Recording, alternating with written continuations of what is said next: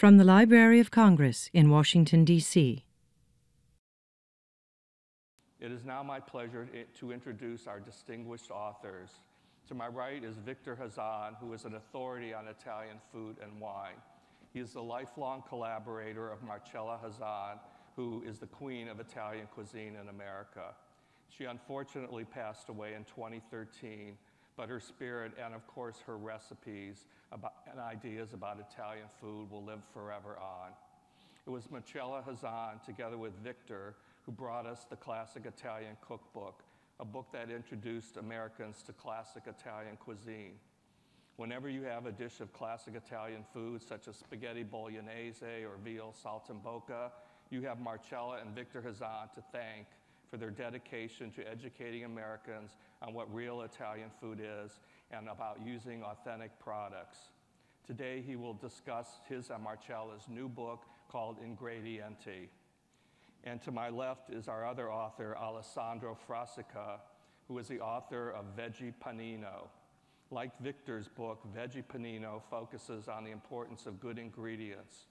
As both of these authors would agree, all ingredients are not created equal. Your finished product can only be as good as the ingredients that went into it. By the way, we call an Italian sandwich a panini, but in Italy, panini is actually a plural. The singular is panino, and thus the book's title, Veggie Pan'ino. Please join me in welcoming Victor Hazan and Alessandro Frassica. Victor, I understand you have a short film about Marcella Hazan. Can you tell us about that?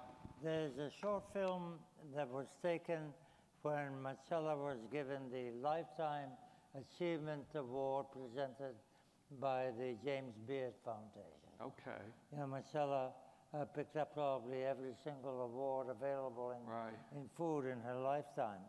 And if we have a couple of minutes, you think we could... Could we see that, Is that please? the one? Which, Master Classes, or is... I'm sorry? There are two films. One's called Master Classes. Is that the one? It could be. It could be. Try to start it, and we'll see if it's the correct one. Start the Master Classes. Let's see.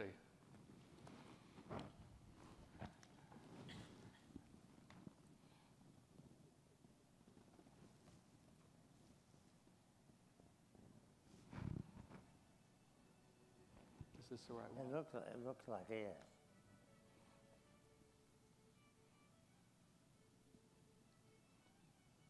There's no sound with it? Is there sound? Julia Child was called her Italian counterpart. And years back, Americans didn't know about Northern Italian cooking. And this woman, Marcella, is instrumental in teaching Americans about Northern Italian cooking. And she's such a kick, let me tell you. We're going to ask one of the world's most accomplished chefs to work with her magic on the most basic kind of meal. She is the remarkable Marcella Hazan, and welcome to you. Thank you. And she is known as Italy's national treasure. Even our friend, the great Julia Child, considers her a mentor in all things Italian. For more than 25 years, she's been teaching Americans about Italian cooking. You probably didn't know about pesto until Marcella told you about it. Italian cuisine is a favorite in this country, and its popularity is due in part to Marcella Hazan, who is a cookbook author, and many times she is called the godmother of Italian cooking in America. And here is the queen of Italian cooking, Marcella Hazan, who has produced this book, Essentials of Classic Italian Cooking. Marcella, your first book was a revelation for me. It was the first time I saw in print the kind of food that I was raised with my Italian family. But the thing that I think I will be eternally grateful to you for was when I came to study with you in Bologna in the mid-70s. You introduced me to what was to become one of the great loves of my life, the region of Emilia-Romagna. As you know, it is the main love of my life professionally. Of course, my Tuscan family still doesn't understand this. Well, Marcella, thank you. And thank you for all you've given all of us. Okay, I will not the one to make you happy now. A little more, yes. You're with me now, Marcella. Okay. You didn't set out to be a famous cook, right? I mean, you're a biochemist. You have 2 doctorates. Yes, I am. Yeah. But as you say, I'm crazy almost like this dish. This dish is called? A pesce all'acqua pazza. And in English that translates to? Fish with the crazy water. Fish and crazy water. Yeah. Brian, this is a good example of Italian cooking because we have a way of saying in Italy that has the same importance what you keep out than what you put in. And here, actually, you put salt and pepper and lemon, that's it. That's it. Marcella arrived on the scene like a comet, and nothing was the same again. The food that we thought of as Italian turned out to be more American than Italian. For many of us, Marcella was the beginning of the real thing, la vera cucina, the true cuisine. Thank you, Marcella. When we think of pesto, we think of you, Marcella, thank you. And when we think of pork simmering in milk, a dish so succulent that one only has to think about it to taste it, we thank you. And when we think of Venezia, the place that you gave so many cooking classes to so many people, we thank you, Marcella. There are so many different Italian items that you introduced to this country. Right? Yes. She's very modest. Right, the extra virgin. Balsamic vinegar.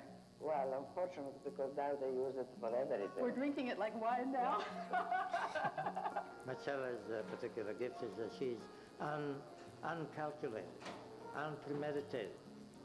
She cooks as she breathes, you know, as she walks.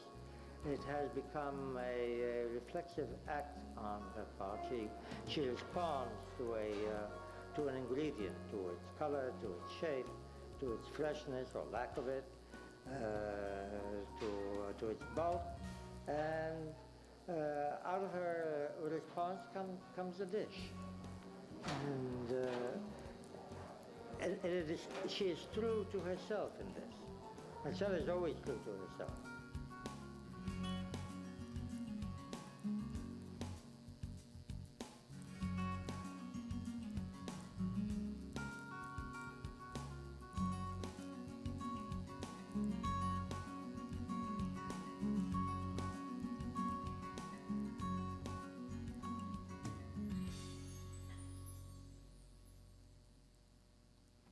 Thank you. That really gave us a great picture of Marcella and the great influence she had on Italian food. And Alessandro, I understand you have a slide film that you'd like to show us. Can you tell us about it? Okay. Can you run that, please? Or do you want to introduce it first? In the slides, first thing, thank you to be here. It's a big pleasure to me to come from Italy and to be here to present my book, myself. Sorry for my English. It's not so perfect. But yeah, this is my bottega in Florence. It's a place where we made only panini. Because in this word panino, this is our menu. There are many things to say, and I am happy to be here to explain something.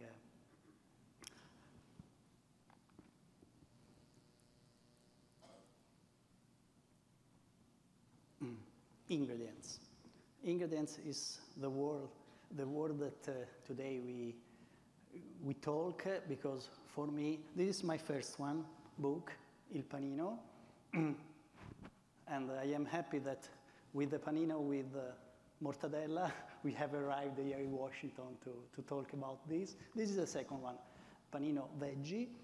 It's only an evolution of what we do, because for me it's important to talk about this,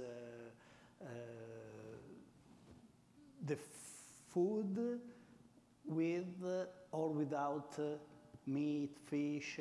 Now we talk about this. It's for me a great opportunity to explain this. I was saying that ingredients, it's very important because for me everything starts from the ingredient. The quality of the ingredients, it's the first important thing. The panino for me is the tool, the container where I can do what I want to explain. This is my philosophy. And here you can see some pictures of the book. different recipes because I think that the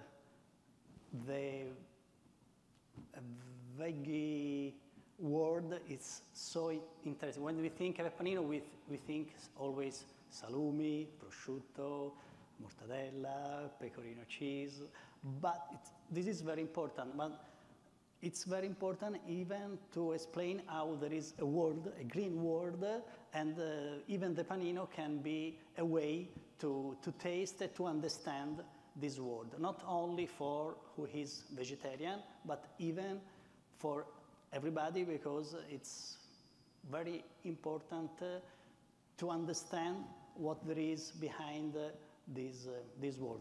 In this book, there are my recipes, but even different recipes of my friends, famous chefs in Italy, and each of them have done one recipe for my book, and this is a great honor for me to have this. Okay? Thank you. Tell us about a panino and what makes it different than just an ordinary sandwich. No, first thing that when we talk about panino, we have to talk about the bread. Because usually when I see, even in Italy, not only outside, we never talk about the bread. We always talk about what we put inside, but we forget the first thing that for me is the first important thing. In the book, there is, I want to talk about flour, because it's very, very important to say what is wholemeal, other things. I don't want to do too difficult to explain, but there are some simple things that is very important to know, and after, if you want to develop this. But everything starts from here. This is very, very important, not only for the taste, okay, but even for the healthy, because we cannot think that when we eat something, it's only for a tasting flavor, but even to stay well, to stay better. And in the panino, it's important, the ingredient, but even the way with which you go to mix, to combine these ingredients. For me, a panino is very, very important, the harmony, the balance. I see that many people think that more things you put, the panino is better. Many people come, especially, sorry, from USA, and they tell me, put prosciutto, mozzarella, and they have these icons, pesto, mozzarella, prosciutto, and they want to put everything because they think that more things they put, this is better. It's not, no. The simplicity is the really truth. Simplicity, to do this, you must have good quality of the ingredients. And how to go to combine them, and always I look for to find harmony and balance when you have to feel, to taste the different ingredients, but they together are something more. I always say one more one must be two, not 150, but always. And then to add something is to become it better. This is the difference for me from a panino and a sandwich. Okay, thank you. Victor, you have a chapter in your book where Marcella writes, How I Fell in Love with Ingredients. Can you tell us about that? Yes, well, this was Marcella's introduction to her book. The book that we're presenting today is called Ingredienti, which is Italian for ingredients. And this was Marcella's summation, the last work of her life that she put her last years into. And to Marcella, the essence of cooking, the whole purpose of cooking is taste.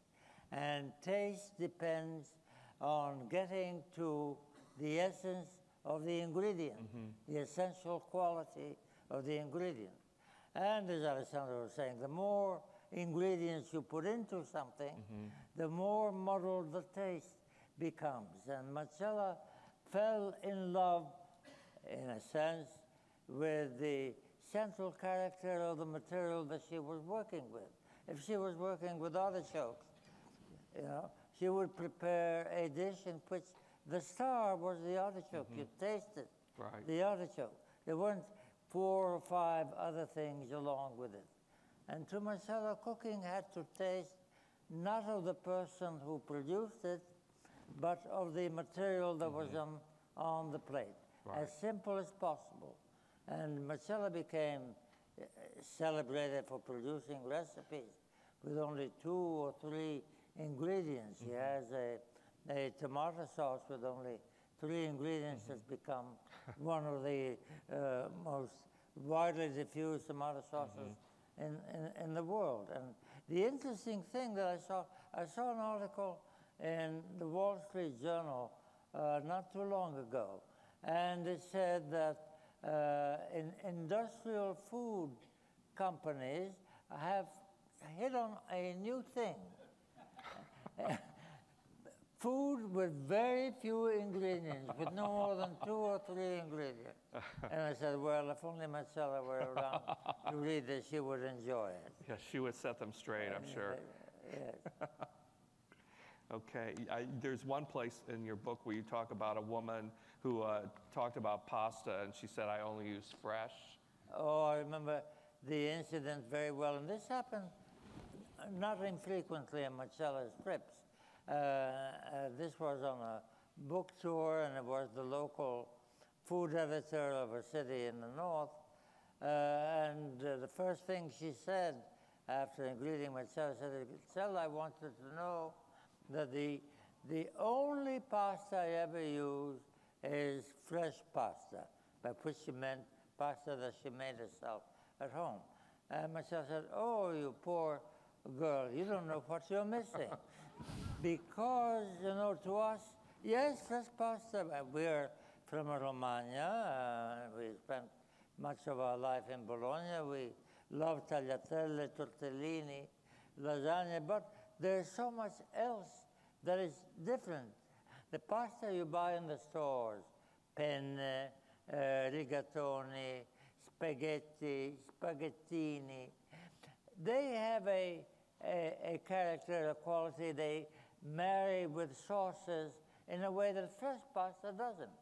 So if you eliminate all of that, you're eliminating like 80% of the flavors that Italian pastas can deliver. Okay. Alessandro, I was looking at some of the recipes in your book, and I couldn't believe some of the things you were using, like Brussels sprouts in a panino. How do you get your inspiration for doing things like that? In fact, I see that on your cover there. But it's very easy, because I said before, for me, a panino is like a plate, is a recipe.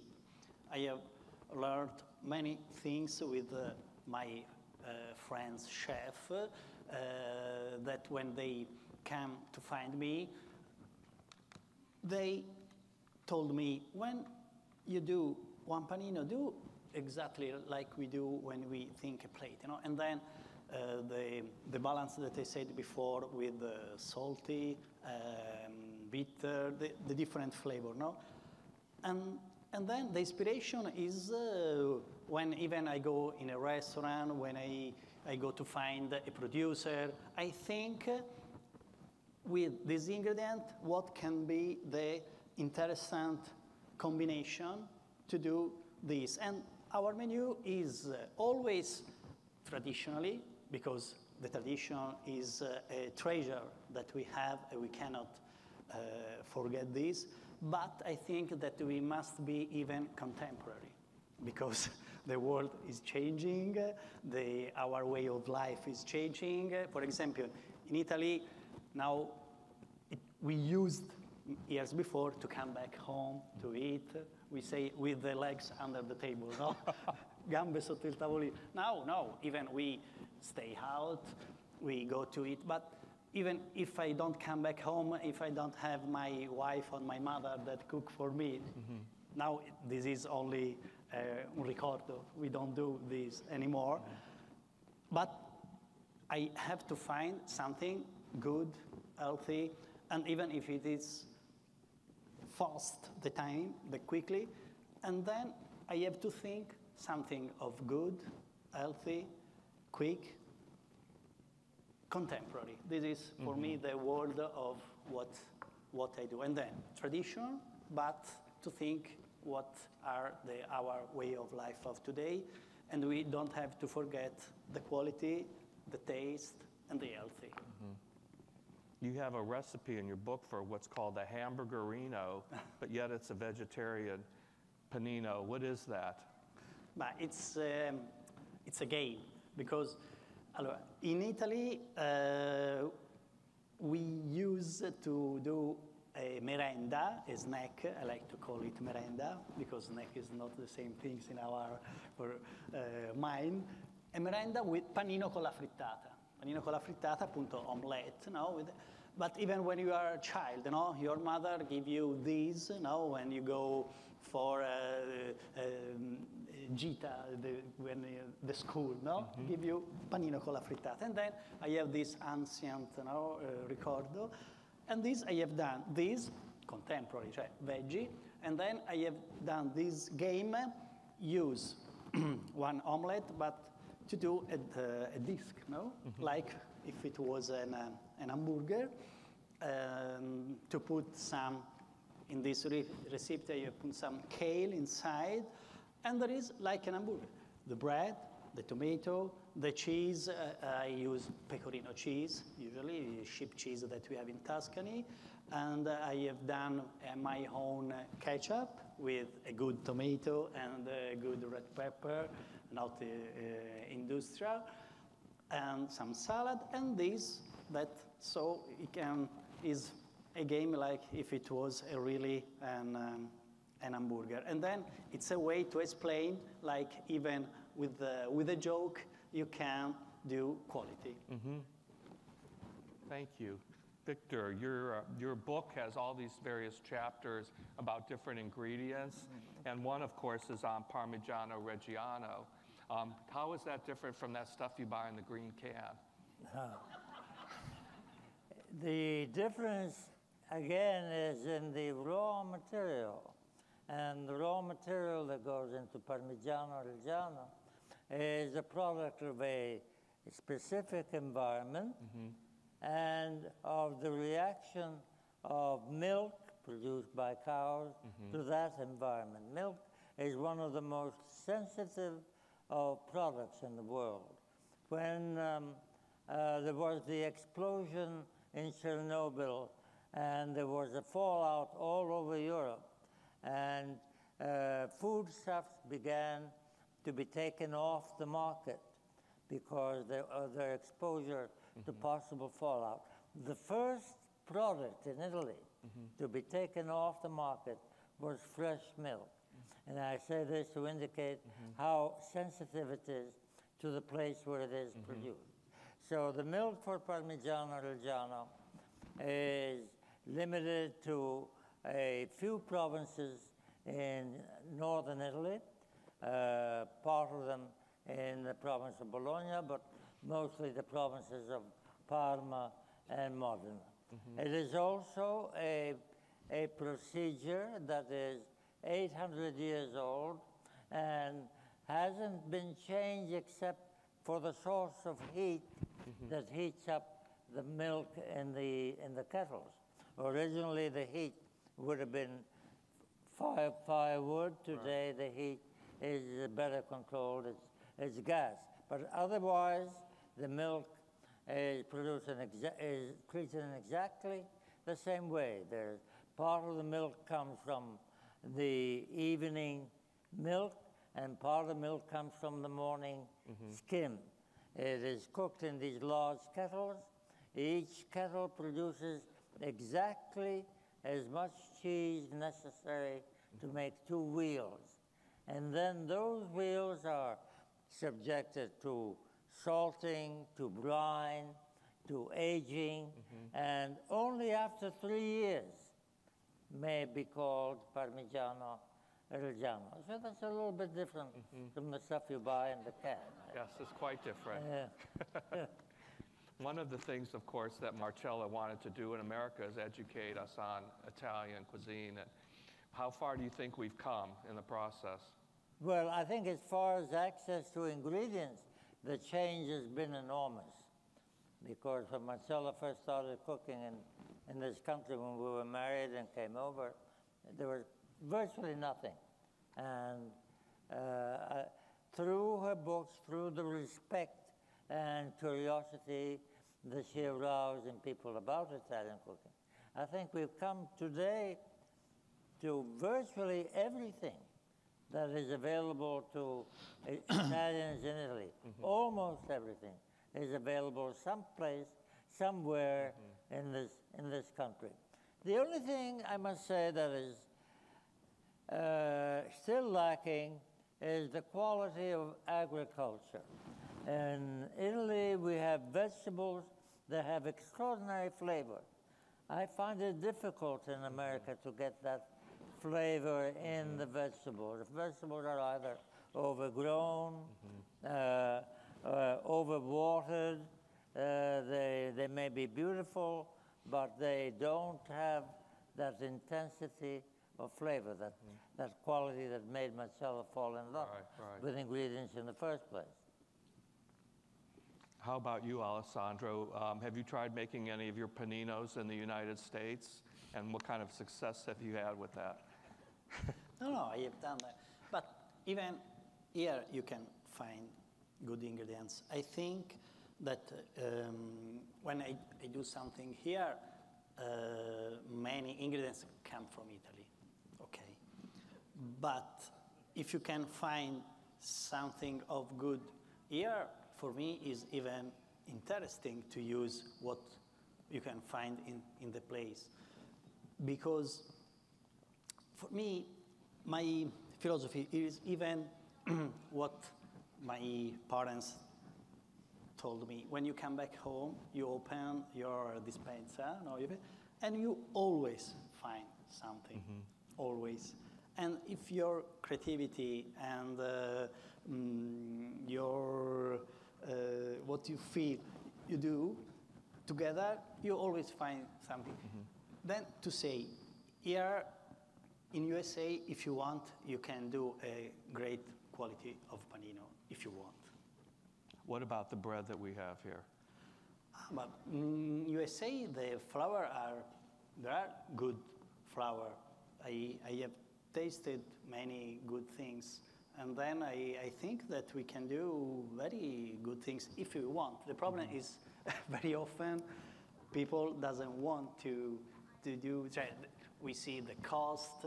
It's normal that some products cost much more. For example, we talked of Parmigiano Reggiano. To do 1 kilo of Parmigiano Reggiano, you need 15 liters of milk.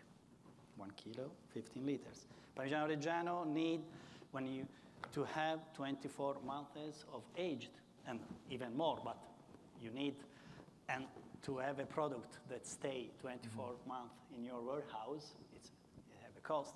Then what I tell you is, okay, to see the price, but you have to do one question to yourself, more if one thinks costs too less. Because you have to do this question, why it costs it's so cheap? Not only when it is so expensive, because this is a question that is important to do ourselves. What do you think about Italian restaurants here in this country? That was not on the program. Okay, you'd rather not answer that. Well, why don't we take some questions from the audience? Who has a question? Please go up to the microphone, please. Hi, my name is Carlotta, and I have the privilege of being from the same hometown of Marcella, that is Cesenatico, a lovely town on the Adriatic coast. So as such, I love Italian food and food from Romagna. So I have a question for Victor. I've tried multiple times to make piadina, but I'm not quite able to replicate the piadina I can eat in Cesenatico that I can make in Italy. So I'm really, really curious to know whether Marcella was really able to make piadina here and whether it was the same that she would eat in Cesenatico. Did you get that? What was that? I'm sorry, I didn't hear what food you said. Piadina. Piadina. She's asking if you could make, if Marcella made piadina here in the U.S. Marcella made piadina. Maybe we should tell people what that is. Piadina is a flat bread. It's an unleavened bread, and in Romagna it is flattened out, and it used to be cooked on an earthenware.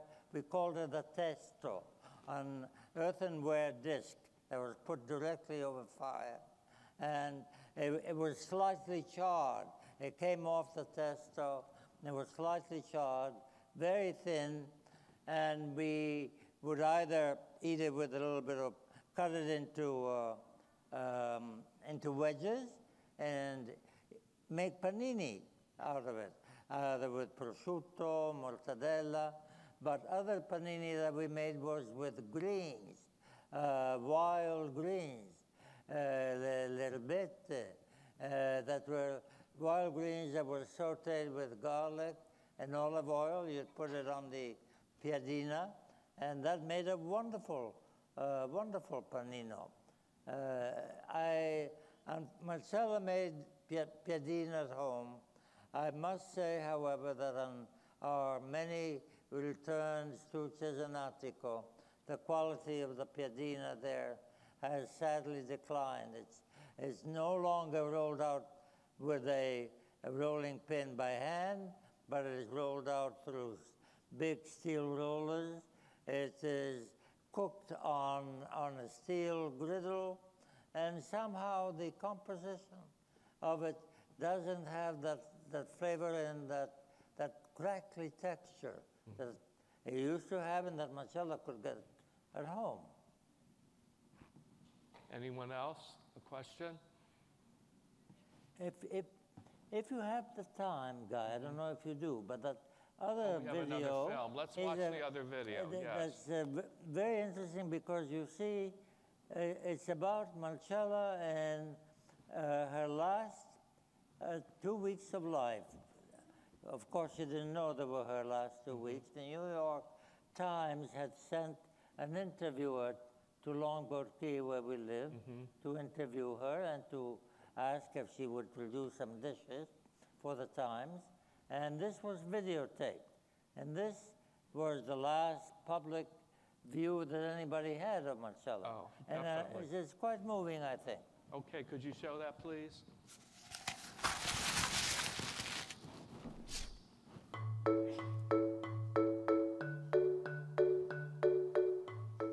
The sauce for the first course is a very easy one. Onion, butter, and tomato, that's all. All together at the same time. You don't cook the onion first.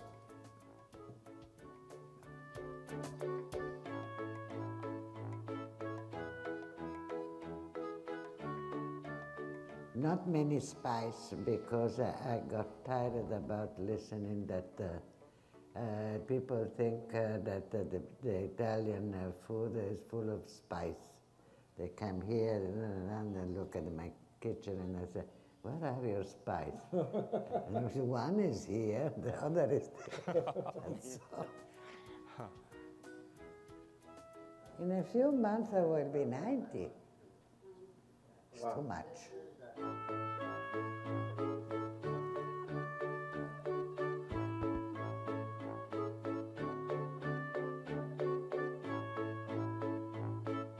This is the reason that Italians are the happiest people in the world. Want me to do that? Yes, a letter.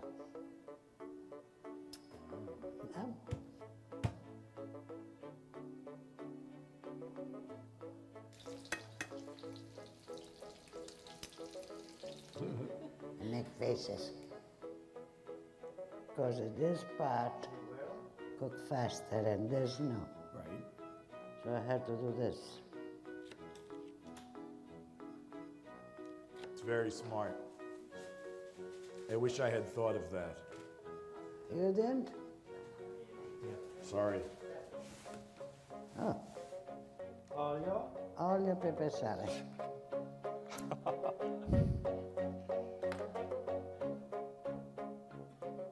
When I married Victor, I never cooked in my life. But he had one thing that was much more production. When I did something and it came right, he was jumping from his chair and come to kiss me. I wanted He was to so do it. happy.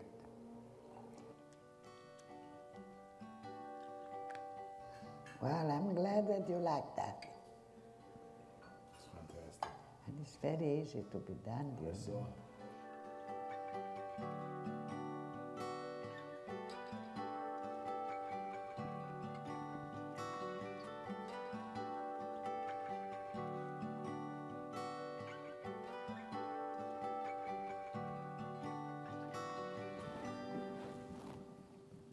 Thank you. That was great. Thank you for bringing that.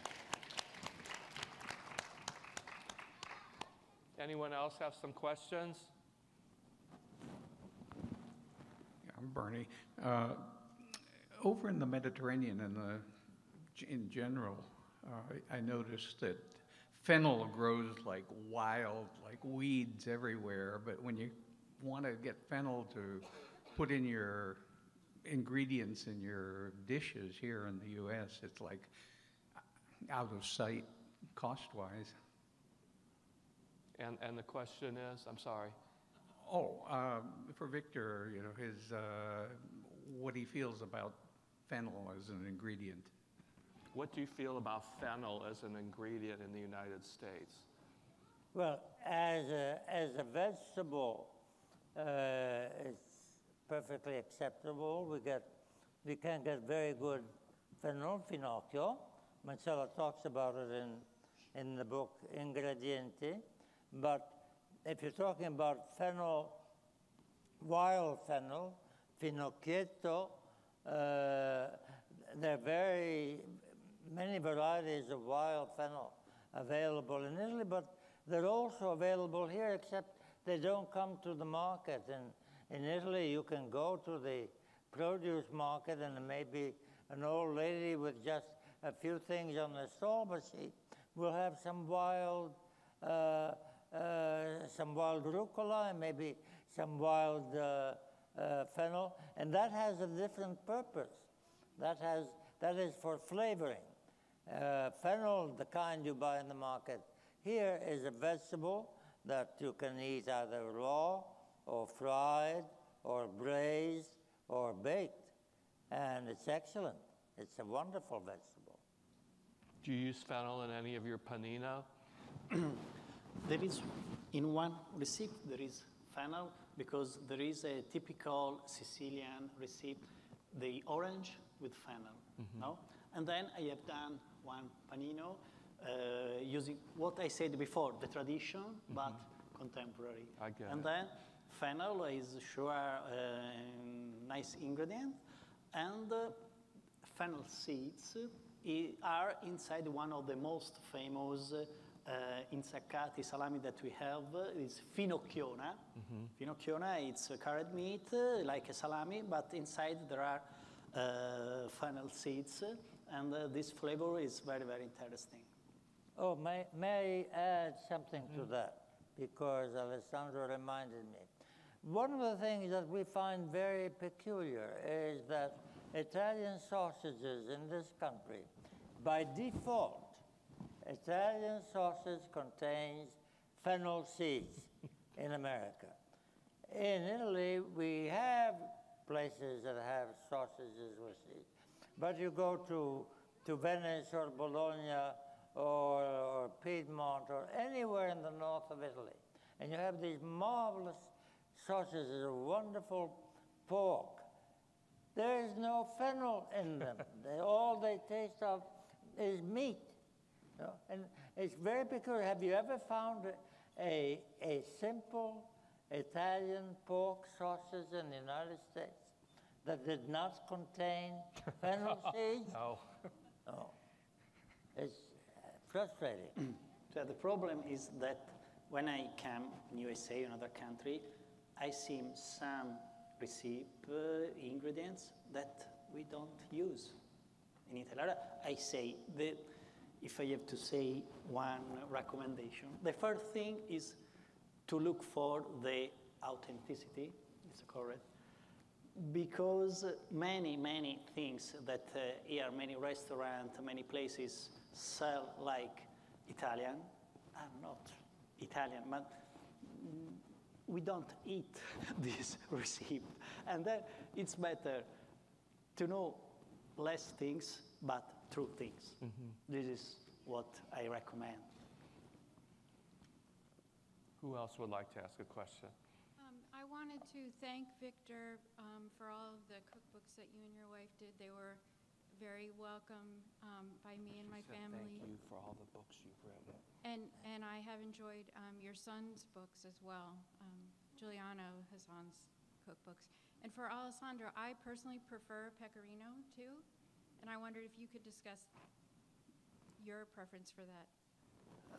Do you have a preference for pecorino? Well, he said that he did. You said that you did. But, I come from Florence, Tuscany, and the cheeses that in Tuscany you produce are always sheep cheese, because the tradition is that many pastori from Sardinia came to Tuscany, and they we have sheep. It's difficult to find cow, goat cheese, and pecorino. There is the simple one. I like so much the fresh one, the Marzolino, for example. But even if it's a little bit more aged, because in this word there is a word. Sorry for the game of words. And then I love pecorino cheese, yes. Thank you. Thank you. I'm really enjoying this. I had a question because my relatives are from the southern part of Italy, and they use some spinach and things like that. Is that common up north to put that kind of ingredient into a meal? And they combine like spinach with raisins in a dish that I know of. So I'm just curious. Do you know of any Italian dishes that combine raisins with spinach? She's from the southern, her family's from the southern part of Italy, and that's something they do down there. Do you know that up north? Italian dishes that combine spinach? Yeah. With raisins. With raisins? Yes. Yeah. Well, Thank you. not spinach with raisins, but raisins are used in the cooking of Venice. And we use raisins and onions with a dish that uses sardines, and it is used to preserve the sardines. It was made originally for those Venetians who were traveling very far away on boats, and they would take local homemade food with them.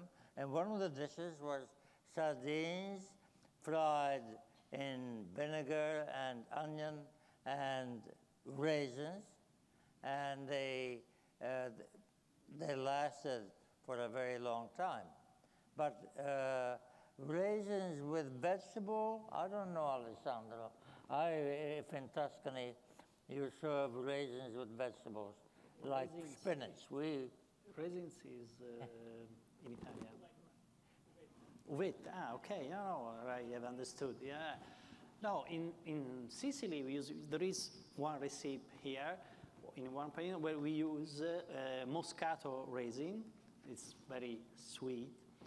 And usually a typical combination is the scarola, because it's a little bit bitter, with the raisin because a little bit sweet, and even anchovies, because it's salted. Mm-hmm. What I said before, the different kinds of flavor, but that together give you harmony and balance. And then I have used in the book one without anchovies because it's veggie, but I have said this in the receipt that usually scamorza cheese, it's cow cheese with scarola, with the resin, and anchovies if you want, or in the veggie version without it. It's very interesting. In south of Italy, we use resin, gusto agrodolce, we say, no? Sweet and sour. Yeah. Anyone else? Well, please thank our guests, Victor Hazan and Alessandro Frassica.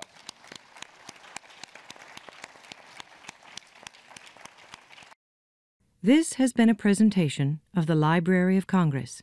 Visit us at loc.gov.